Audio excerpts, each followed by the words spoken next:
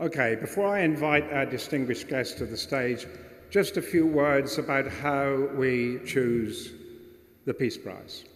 I used to be able to tell you who had won the Peace Prize in the previous years and what the title of their lectures had been. But we're into the 15th year next year, would take too long. But we did begin with Muhammad Yunus, whose Peace Prize lecture was called Peace is Freedom from Poverty. And that will give you the notion that while we are interested in peace, we are 100 times more interested in peace with justice. And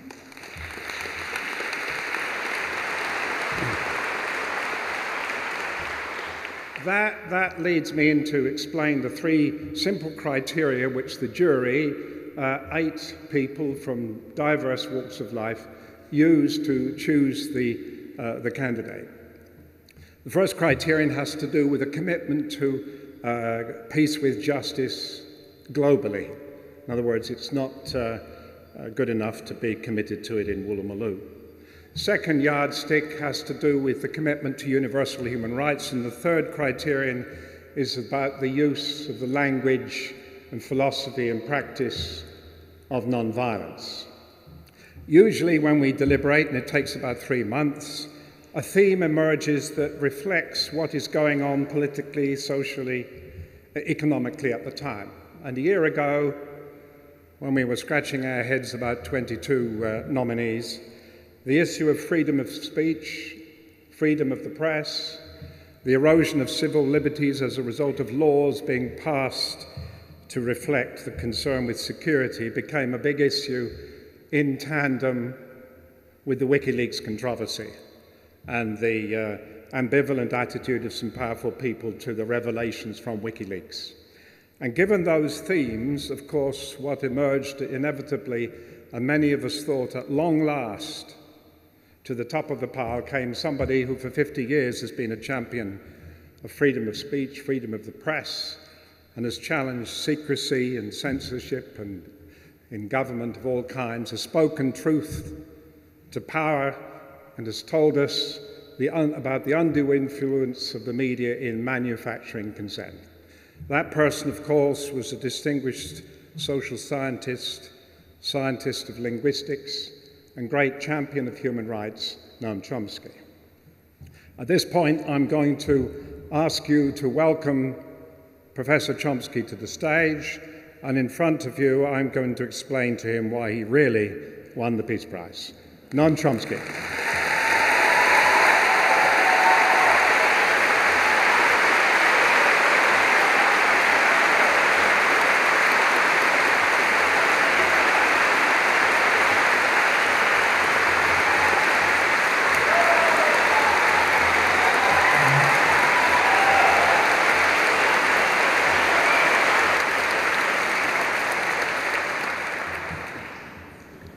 He hasn't said anything yet.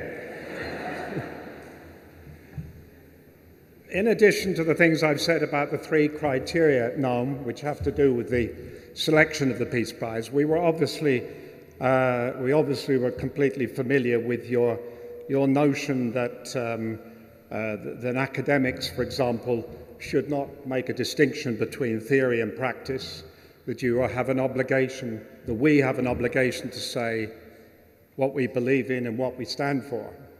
And in the vernacular of students, you've been one of the key people who has not only talked the talk, but has also walked the walk.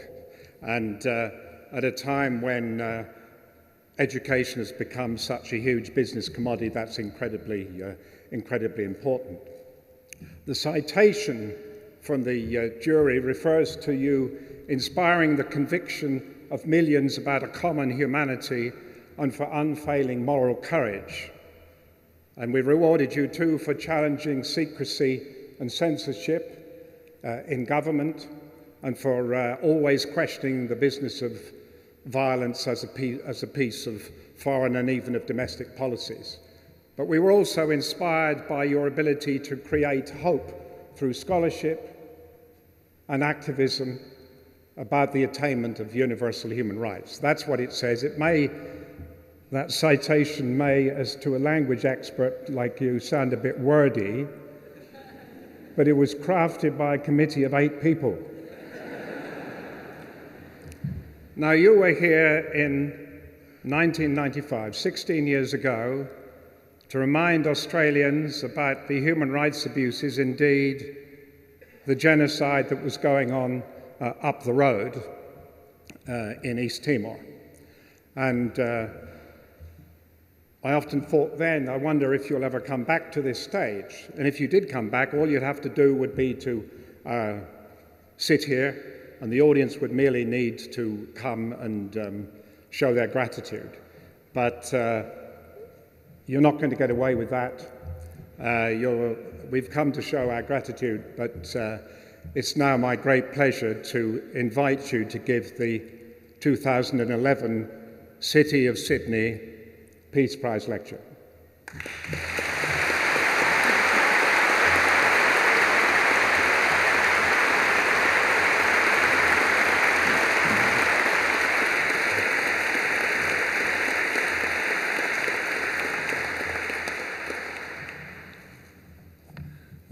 As we all know, the United Nations was founded, quoting its founding document, to save succeeding generations from the scourge of war. These words can only elicit deep regret when we consider how we have acted to fulfill this aspiration. Although there have been a few significant successes, notably in Europe. For centuries, Europe had been the most violent place on earth, with murderous and destructive internal conflicts and the forging of a culture of war that enabled Europe to conquer most of the world, shocking the victims, who were hardly pacifists, but who were appalled by the all-destructive fury of European warfare. Those are the words of the British military historian Geoffrey Parker. And the same culture of war enabled Europe to impose on its conquests what Adam Smith called the savage injustice of the Europeans, England in the lead, as he did not fail to emphasize.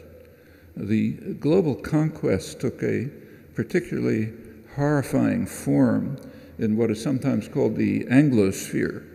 That's England and its offshoots, settler colonial societies, in which the indigenous societies were devastated and their people dispossessed or exterminated. But since 1945, Europe has become internally the most peaceful and in many ways the most humane region of the earth, which actually is the source of some of its current travail, an important topic that I will have to put aside now. In scholarship, this quite dramatic transformation is often attributed to the thesis of the democratic peace, the thesis that democracies do not go to war with one another. Not to be overlooked, however, is that Europeans came to realize that the next time they indulge in their favorite pastime of slaughtering one another, the game will be over. Civilization has developed a means of destruction that can only be used against those who are too weak to retaliate in kind. It's a large part of the appalling history of the post-World War II years. It's not that the threat of great power, the conflict has ended. U.S.-Soviet confrontations came painfully close to a virtually terminal nuclear war in ways that are shattering to contemplate if we inspect them carefully. But the threat of nuclear war remains all too ominously alive, a matter to which I'll briefly return. Can we proceed to at least limit the scourge of war? One answer is given by absolute pacifists. That includes people I respect, though I've never felt able to go beyond that. A somewhat more persuasive stand, I think, is that of the pacifist thinker and social activist A.J. Muste. He's one of the great figures of 20th century America, in my opinion. This is what he called revolutionary pacifism. Muste disdained peace, the search for peace without justice. He urged, I'm quoting him now, that one must be a revolutionary before one can be a pacifist. And by that he meant we have to cease to acquiesce so easily in evil conditions, and we must deal honestly and adequately with this 90% of our problem, the violence on which the present system is based, and all the evil, material and spiritual, this entails for the masses of men throughout the world. Unless we do so, he argued, there's something ludicrous and perhaps hypocritical about our concern for the 10% of the violence employed by the rebels against oppression. And that's true no matter how hideous they may be. He was confronting the hardest problem of the day for a pacifist, the question of whether to take part in the anti-fascist war. In writing about Muste's stand 45 years ago, I quoted his warning that the problem after a war is with the victor. He thinks he has just proved that war and violence pay. Who will teach him a lesson? And his observation was all too apt at that time. That was while the Indochina wars were raging, and on all too many other occasions since then. The Allies did not fight the good war, as it's commonly called, because of the awful crimes of fascism. Before their attacks on Western powers, fascists were treated rather sympathetically, particularly that admirable Italian gentleman, as FDR, President Roosevelt, called Mussolini. Even Hitler was regarded by the U.S. State Department as a moderate, holding off the extremists of right and left, and the British were even more sympathetic, particularly the business world. Roosevelt's close confidant, Sumner Welles, reported to the president that the Munich settlement that dismembered Czechoslovakia, quote him, presented the opportunity for the establishment by the nations of the world of a new world order based on justice and upon law, in which the Nazi moderates would play a leading role. As late as April 1941, after the war had broken out, the influential statesman George Kennan, who was at the dovish extreme of the post-war planning spectrum, he wrote from his consular post in Berlin that German leaders have no wish to see other people suffer under German rule, are most anxious that their new subjects should be happy in their care, and are making important compromises to ensure this benign outcome. Though by then the horrendous facts of the Holocaust were well known, they scarcely entered the Nuremberg trials, which focused on aggression, what the tribunal called the supreme international crime, differing only from other war crimes in that it contains within itself the accumulated evil of the whole, everything that follows the aggression in Indochina, in Iraq, all too many other places where we have much to contemplate. The horrifying crimes of Japanese fascism were virtually ignored in the post-war peace settlement. Japan's aggression began exactly 80 years ago with the staged Mukden incident. But for the West, it began 10 years later with the attack on military bases in 2 U.S. possessions, Pearl Harbor and Manila. India and other major Asian countries refused even to attend the 1951 San Francisco Peace Treaty Conference because of the exclusion of Japan's crimes in Asia, and also because of Washington's establishment of a major military base in conquered Okinawa, still there despite the energetic protests of the population. It's useful to reflect on several aspects of the Pearl Harbor attack 70 years ago. One is the reaction of historian, Kennedy advisor Arthur Schlesinger to the bombing of Baghdad in March 2003. Schlesinger recalled President Roosevelt's words when Japan bombed Pearl Harbor on a date which will live in infamy. Today, Schlesinger wrote, "Today it is we Americans who live in infamy as our government adopts the policies of Imperial Japan," thoughts that were barely articulated elsewhere in the mainstream and very quickly suppressed. I could find no mention of this principled stand in the praise for Schlesinger's accomplishments when he died a few years later.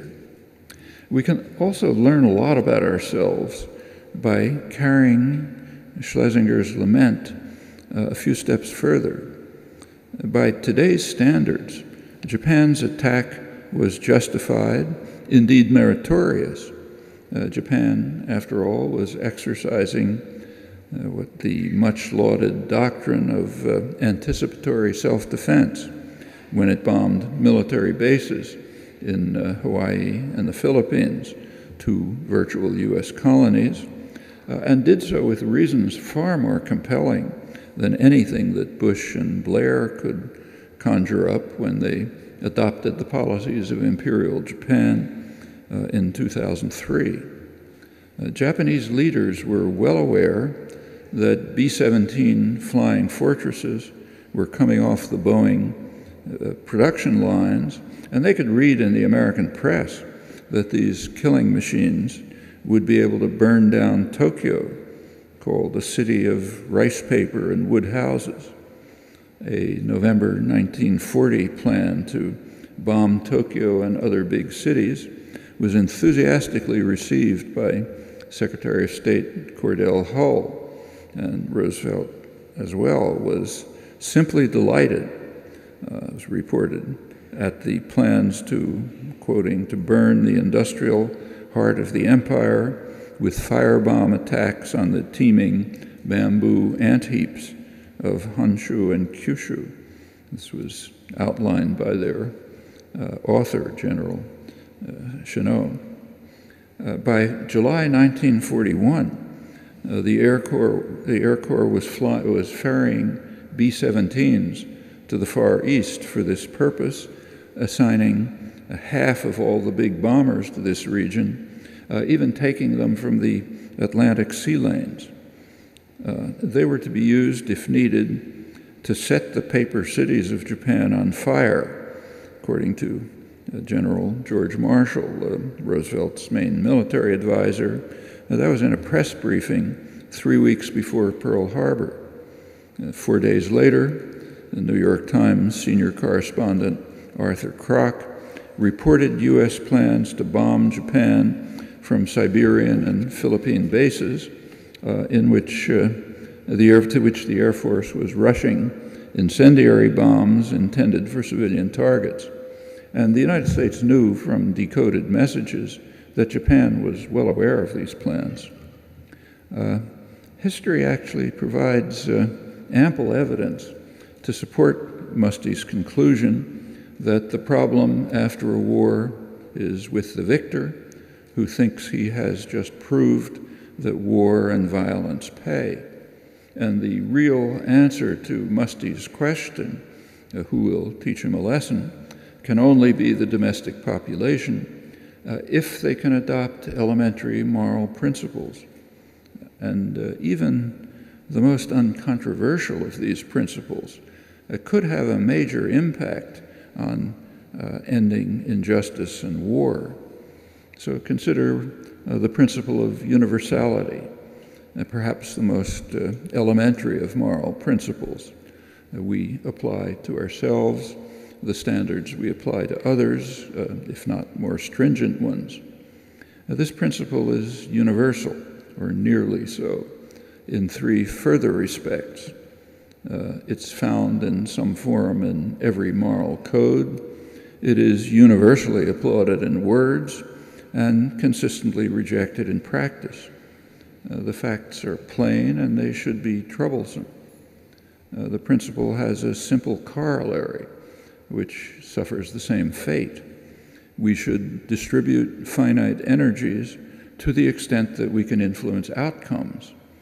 Typically, that's on cases for which we share responsibility. We take that for granted with regard to enemies. So no one cares whether Iranian intellectuals join the ruling clerics in condemnation of crimes of Israel or the United States. Rather, we ask, what do they have to say about the crimes of their own state? We honored Soviet dissidents on the same grounds. Of course, that's not the reaction within their own societies.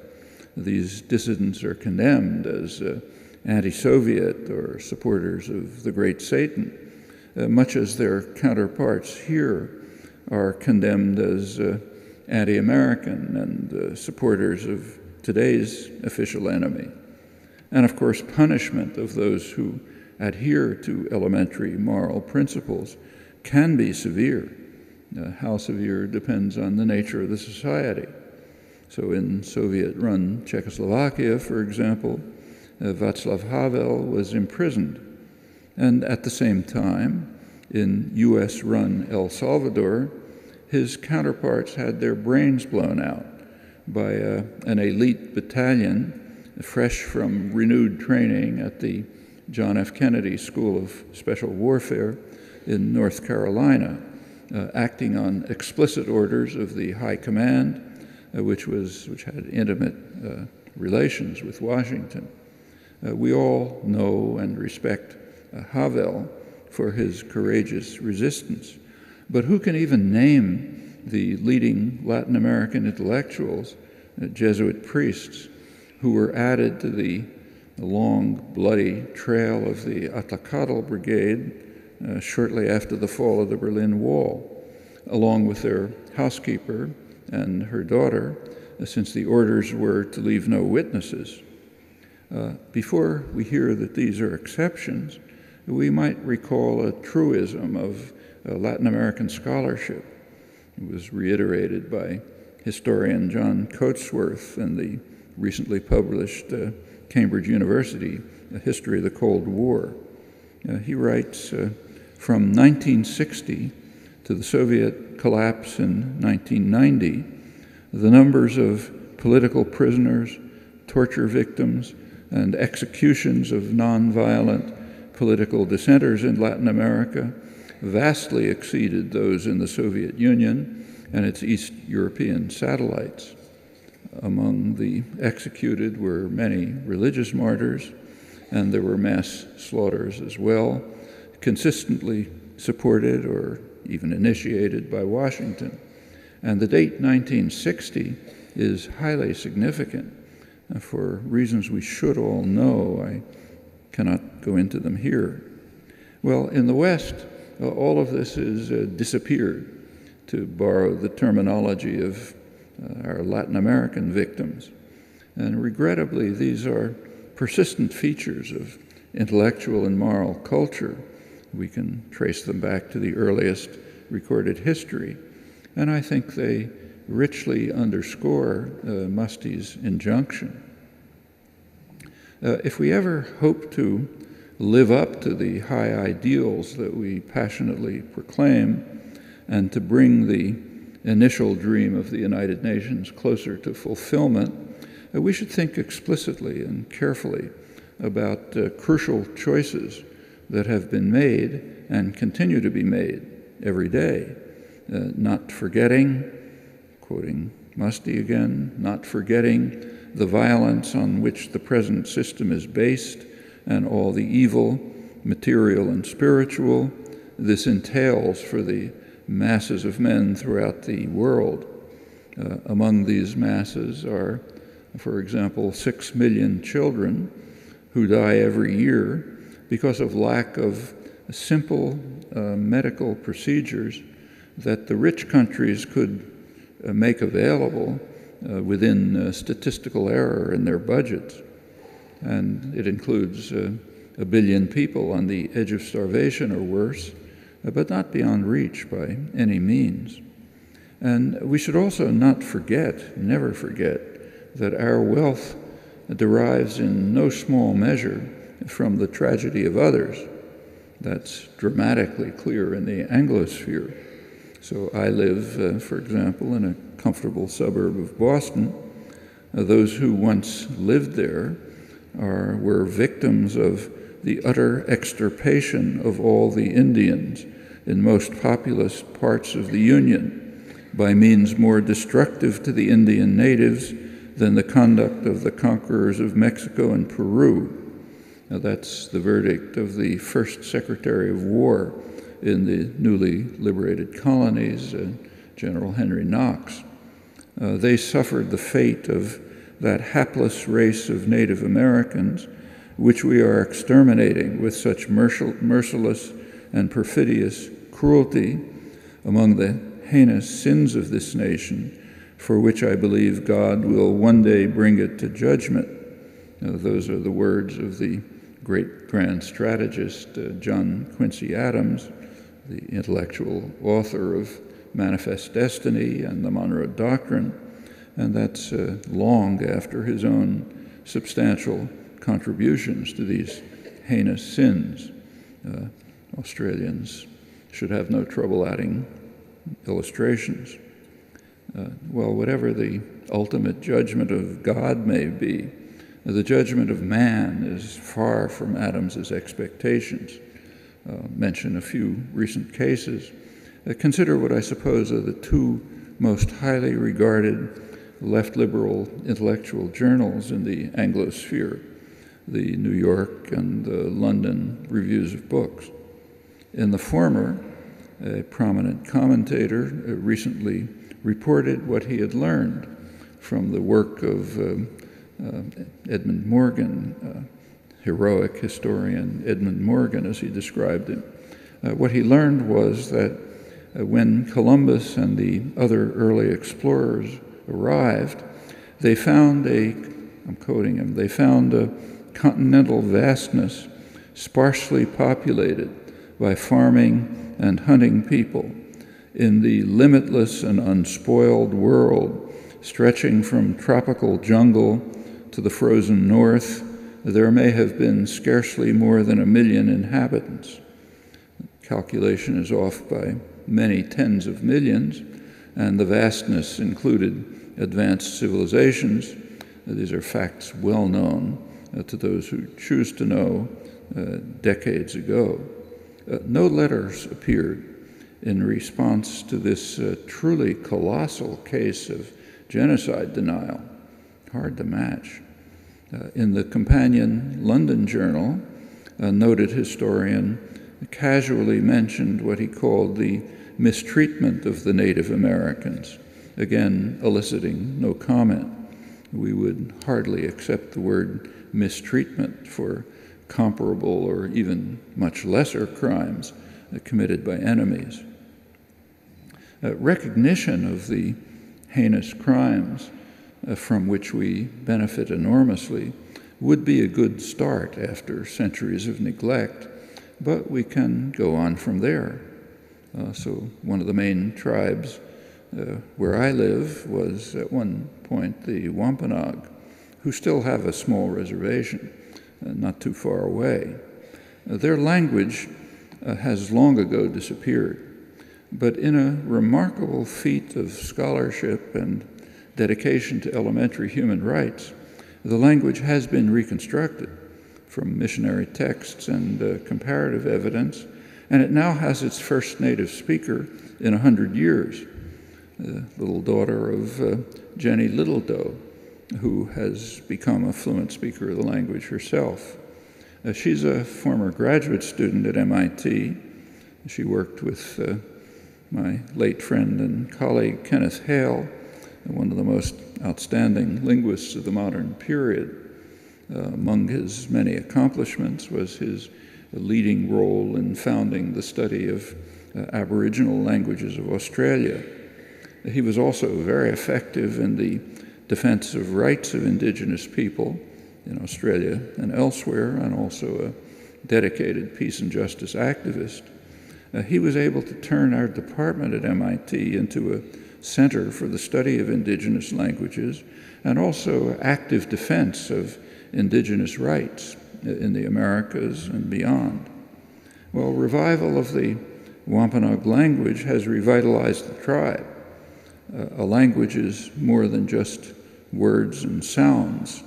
It's the repository of culture, history, traditions, the entire rich texture of human life and society. Loss of a language is a serious blow, not only to the community itself, but also to everyone else who hopes to understand something of the nature of human beings, their capacities, their achievements. And of course, it's a loss of particular severity to those concerned with the variety and uniformity of human languages. It's a core component of human higher mental faculties. Similar achievements can be carried forward. That would be a very partial but significant gesture towards repentance for heinous sins on which our wealth and power rests. Since we commemorate anniversaries, such as, for example, the Japanese attacks 70 years ago, there are several significant ones that fall right about now with lessons that can serve for both enlightenment and action. I'll mention just a few. The West has just commemorated the 10th anniversary of the 9/11 terrorist attacks and what was called at the time, but no longer, the glorious invasion of Afghanistan that followed, soon to be followed by the even more glorious invasion of Iraq. Partial closure for 9/11 was reached with the assassination of the prime suspect, Osama bin Laden, by U.S. commandos who invaded Pakistan, apprehended him, and then murdered him, disposing of the corpse without autopsy. I said prime suspect. That was recalling the ancient, though long-abandoned, doctrine of presumption of innocence. The current issue of the major U.S. scholarly journal of international relations features several discussions of the Nuremberg trials of some of history's worst criminals. We read there that the U.S. decision to prosecute rather than seek brutal vengeance was a victory for the American tradition of rights and a particularly American brand of legalism, punishment only for those who could be proved to be guilty through a fair trial with a panoply of procedural projections. The journal appeared right at the time of the celebration of the abandonment of this principle in a very dramatic way, while the global campaign of assassination of suspects and the inevitable collateral damage, as it's called, continues to be expanded. To much acclaim, not, to be sure, universal acclaim. So Pakistan's leading daily recently published a study of the effect of drone attacks and other U.S. terror. It found that, I'm quoting it, about 80% of residents of the tribal regions, Waziristan, have been affected mentally, while 60% of the people of Peshawar, main city there, are nearing to become psychological patients if these problems are not addressed immediately, and they warned that the survival of our young generation is at stake. In part for these reasons, hatred of America had already risen to phenomenal heights in Pakistan, and after the bin Laden assassination increased still more. One consequence was firing across the border at the bases of the U.S. occupying army in Afghanistan. That provoked sharp condemnation of Pakistan for their failure to cooperate in an American war that Pakistanis overwhelmingly oppose, taking the same stand they did when the Russians occupied Afghanistan. That stand was, of course, then lauded, now condemned. The specialist literature and even the U.S. Embassy in Islamabad warned that pressures on Pakistan to take part in the U.S. invasion, as well as U.S. attacks in Pakistan, I'm quoting partly from WikiLeaks, are destabilizing and radicalizing Pakistan, risking a geopolitical catastrophe for the United States and the world, which would dwarf anything that could possibly occur in Afghanistan. Last words are quoting the British military Pakistan analyst, military and Pakistan analyst Anatol Yevin. The assassination of bin Laden greatly heightened that risk in ways that remarkably were ignored in the general enthusiasm for assassination of suspects. The U.S. commandos were under orders to fight their way out if necessary. If that had happened, they surely would have had air cover, maybe more, in which case there might well have been a major confrontation with the Pakistani army. That's the only stable institution in Pakistan. It's deeply committed to defending Pakistani sovereignty. Pakistan has a huge nuclear arsenal, the most rapidly expanding in the world, and the whole system is laced with radical Islamists. These are products of the U.S.-Saudi support for the worst of Pakistan's dictators, Zia-ul-Haq, and his programs of radical Islamization. This program, along with Pakistan's nuclear weapons, are among Ronald Reagan's legacies. Obama has now added the risk of nuclear explosions in London and New York, which could have happened if the confrontation had led to the leakage of nuclear materials to jihadis, as was plausibly feared by specialists. It's one of the many examples of the constant and often growing threat of nuclear weapons. Well, the assassination of bin Laden had a name. The name was Operation Geronimo. Now, that caused an uproar in Mexico, and it was protested by the remnants of the indigenous population in the United States. But elsewhere, few seemed to comprehend the significance of identifying bin Laden with the heroic Apache Indian chief who led the resistance to the invaders, seeking to protect his people from the fate of that hapless race that John Quincy Adams eloquently described. The imperial mentality is so profound that such matters cannot even be perceived. Actually, there were a few criticisms of Operation Geronimo, the name, the manner of execution, and the implications. These elicited the usual furious condemnations, mostly unworthy of comment, though some were instructive. The most interesting one was by the respected left liberal commentator Matthew Iglesias. He patiently explained, I'm quoting him, that one of the main functions of the international institutional order is precisely to legitimate the use of deadly military force by Western powers, so it is amazingly naive to suggest that the United States should obey international law or other conditions that we impose on the powerless. These words, incidentally, are not criticism, but applause, and it follows from them that one can raise only tactical objections if the United States invades other countries, murders and destroys with abandon, assassinates suspects at will, and otherwise fulfills its obligations in the service of mankind. And if the traditional victims see matters somewhat differently, that merely reveals their moral and intellectual backwardness.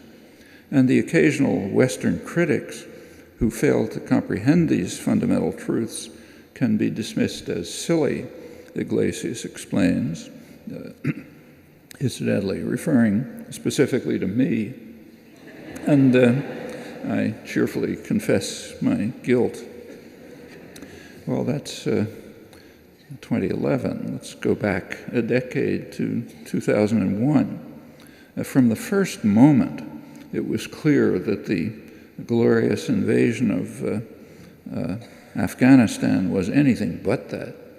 It was undertaken with the clear understanding that it might drive several million Afghans over the edge of starvation.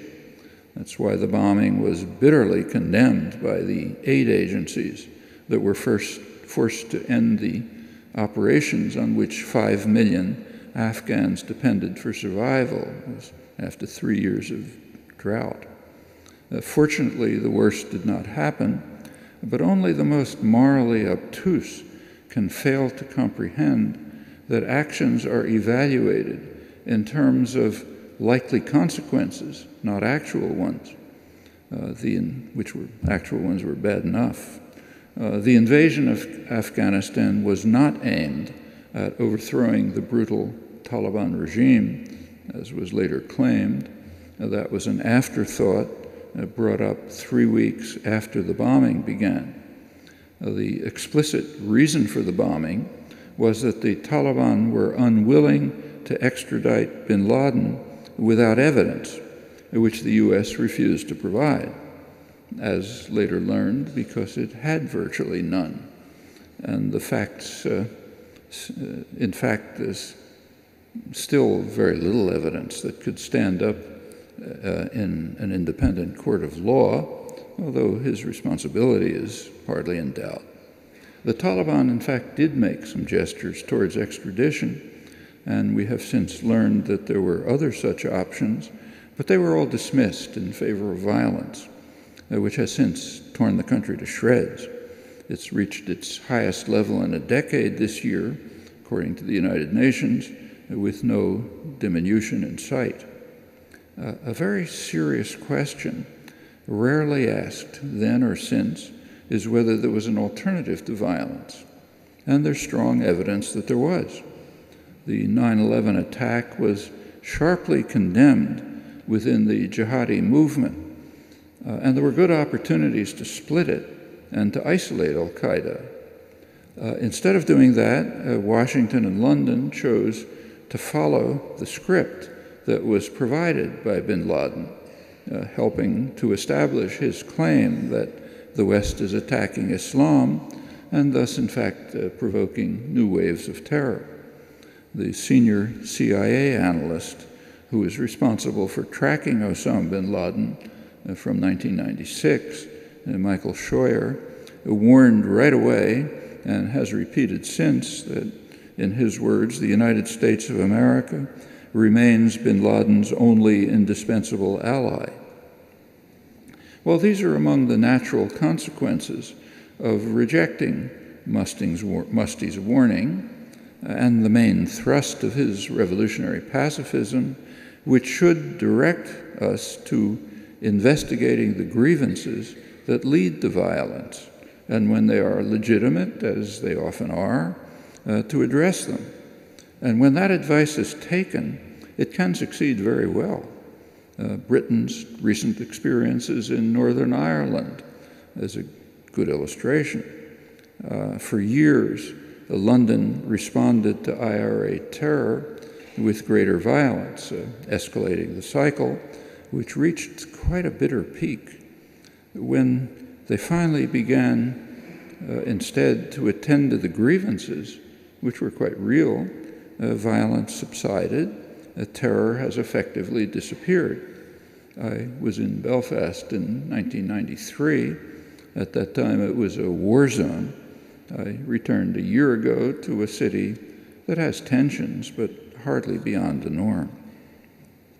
Well, there's actually a great deal more to say about what we call 9/11. I should say that in Latin America, for good reasons, it's called the second 9/11, but I don't have time to go into that. But there's a lot to say about 9/11 and its consequences. But I do not want to end here without mentioning several more anniversaries. So right now happens to be the 50th anniversary of President Kennedy's decision to escalate the conflict in South Vietnam from vicious repression, which had already killed tens of thousands of people, and finally elicited a reaction that the client regime in Saigon could not control. 50 years ago, Kennedy escalated this to outright U.S. invasion, bombing by the U.S. Air Force, the use of napalm, chemical warfare, which soon included crop destruction to deprive the resistance of food, and programs to send millions of South Vietnamese to virtual concentration camps where they could be, as it was said, protected from the guerrillas who admittedly they were supporting. Well, there's no time to review the grim aftermath. There should be no need to do so. The wars left 3 countries devastated with a toll of many millions. That's not including the miserable victims of the enormous chemical warfare assault. Includes newborn infants today, since there was genetic modification by these lethal agents. There were, as was known at the time, incidentally, there were a few at the margins who objected. They were wild men in the wings, borrow the term of Kennedy Johnson National Security Advisor McGeorge Bundy, former Harvard dean. And by the time that the very survival of South Vietnam was in doubt, a popular protest had become quite strong. At the war's end in 1975, about 70% of the population regarded the war as fundamentally wrong and immoral, and not a mistake. Those are figures that were sustained as long as the question was asked in polls for several years. In quite revealing contrast, at the dissident extreme of mainstream commentary, the war was a mistake, nothing more than that, because our noble objectives could not be achieved at a tolerable cost. It's worth noting that gap. Another anniversary that should be in our minds today is the anniversary of the massacre in the Santa Cruz graveyard in Dili just 20 years ago. That was the most publicized of a great many shocking atrocities during the Indonesian invasion, occupation of East Timor. Australia had joined the United States in granting formal recognition to the Indonesian annexation after its virtually genocidal invasion. The U.S. State Department explained to Congress in 1982 that Washington recognized both the Indonesian occupation and the Khmer Rouge-based Democratic Kampuchea regime. The justification offered was that unquestionably the Khmer Rouge were more representative of the Cambodian people than Fretilin, Timorese resistance, was of the Timorese people, because there had been this long continuity in Cambodia since the very beginning in 1975, when the Khmer Rouge took power. The media and commentators have been polite enough to allow all of this to languish in silence, not an inconsiderable feat. A few months before the Santa Cruz massacre, the Foreign Minister Gareth Evans made his famous statements dismissing concerns about the murderous invasion and annexation on the grounds that the world is a pretty unfair place littered with examples of acquisition of force, so we can therefore look away as awesome crimes continue with support by the Western powers. Actually, not quite look away, because at the same time, Evans was negotiating the robbery of East Timor's sole resource, oil, with his comrade Ali Alatas, foreign minister of Indonesia, producing what seems to be the only official Western document that recognizes East Timor as an Indonesian province. Years later, Evans declared that the notion we had anything to answer for, morally or otherwise, over the way we handled the Indonesia-East Timor relationship, I absolutely reject. It's a stance that can be adopted, even respected, by those who emerge victorious. In the US and Britain, the question is not even asked in polite society. It's only fair to mention that in sharp contrast, much of the Australian population and much of the media were in the forefront of exposing and protesting the crimes, some of the worst of the past half-century. And in 1999, when the crimes were escalating once again, they had a significant role in pressuring US President Clinton to inform the Indonesian generals in September 1999 that the game was over, at which point they immediately withdrew, allowing an Australian-led peacekeeping force to enter. Well, there are lessons here, too, for the public. Clinton's orders could have been delivered at any time in the preceding 25 years, terminating the crimes. Actually, Clinton himself could have delivered those orders 4 years earlier, in October 2005, when General Suharto was welcomed in Washington as our kind of guy, in the words of the Clinton administration. And the same orders could have been given 20 years earlier, when Henry Kissinger gave the green light to the Indonesian invasion, and UN Ambassador Daniel Patrick Moynihan expressed his pride in having rendered the United Nations utterly ineffective in any measures to deter the Indonesian invasion. He was later to be revered for his courageous defense of international law. There could hardly be a more painful illustration of the consequences of the failure to attend to Musty's lesson. And it should be added that in a shameful display of subordination to power, some respected Western intellectuals have actually sunk to the level of describing this disgraceful record as a stellar illustration of the humanitarian norm of right to protect. Consistent with Musty's revolutionary pacifism, the Sydney Peace Foundation has always emphasized peace with justice, as Stuart mentioned before. The demands of justice can remain unfulfilled long after peace has been declared. And the Santa Cruz massacre 20 years ago can serve as an illustration.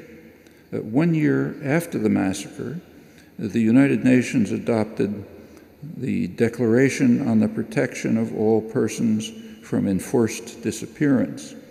The Declaration states that acts constituting enforced disappearance shall be considered a continuing offense as long as the perpetrators continue to conceal the fate and the whereabouts of persons who have disappeared and the facts remain unclarified. The massacre is therefore a continuing offense. The fate of the disappeared is unknown, and the offenders have not been brought to justice, including those who continue to conceal the crimes of complicity and participation, all of which is only one indication of how far we must go to rise to some respectable level of civilized behavior. Thank you.